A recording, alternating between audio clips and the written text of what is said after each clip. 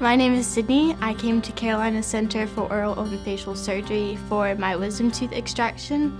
So I came for the consultation, and Dr. Franco was very nice and told me how everything would go, and he made me feel really comfortable even though he's taking my teeth out.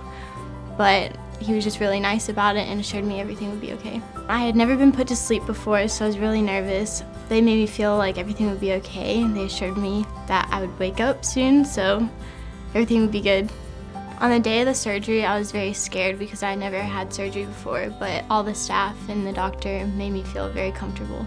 I would tell my friends to come to Carolina Center for Oral and Facial Surgery because the overall experience was great.